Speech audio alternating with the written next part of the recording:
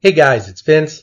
Today in this video, we're going to be discussing how to back up your Mach3 settings, or for that matter, virtually any settings pending they'll fit for free. Now this is something that I deal with on a regular basis. I have potential clients contacting me all the time about, hey man, my computer just died and I've lost basically all my settings. My vendor's out of business. I hear that all too frequently. Or better yet, my vendor's still in business, but they're on a later revision and they won't help me with the settings. I hear that a lot too, which is really disturbing. But in this video, we're going to cover it real brief and real quick because I've already covered in previous videos how to come up to the operator tab. Many of you already realize that there's restore settings.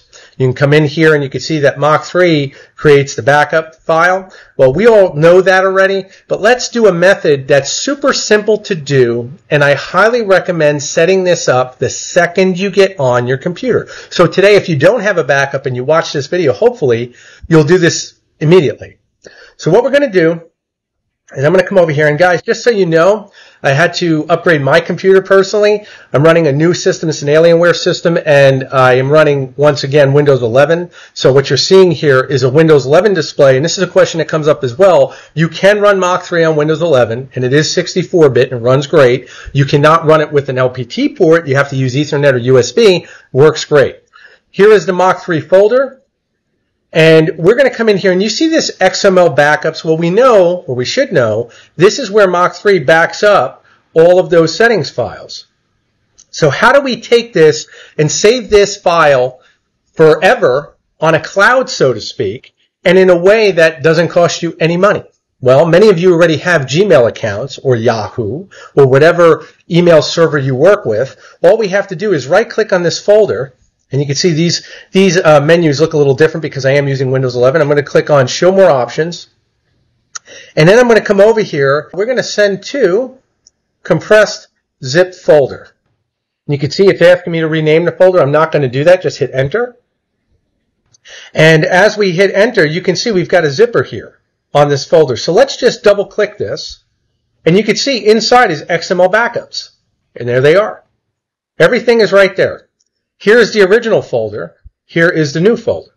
Now, all we would have to do is come into our email. I just chose to use my own Gmail account because, again, it just makes sense.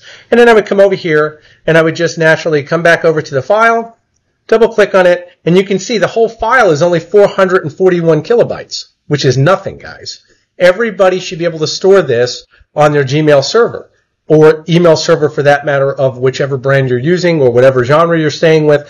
The fact is, there's no reason for you to lose your settings when you can do this instantly. And best of all, when you send it to yourself, you can then come over here and you can see you can rename all of your folders. You can come over here and basically adjust anything that you want. If I wanted to add another folder, you can definitely do that. Categories.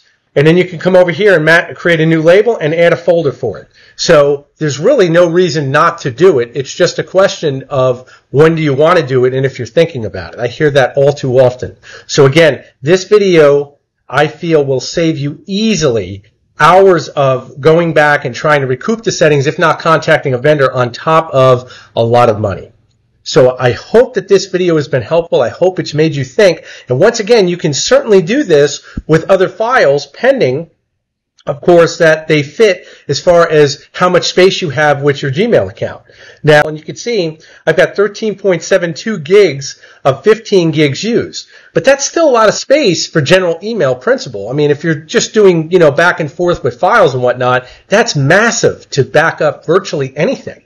So just think about that. And the beauty of this is, if I have to actually install anything on a new computer, all those files are saved. They're saved remotely in the cloud, so to speak, so that you have all of your files in the event something catastrophic happens. So again, I want to thank you all for your support. I hope this video has helped you. If it has, don't forget to support me and give me a like. It really does help the channel. Thank you. Take care.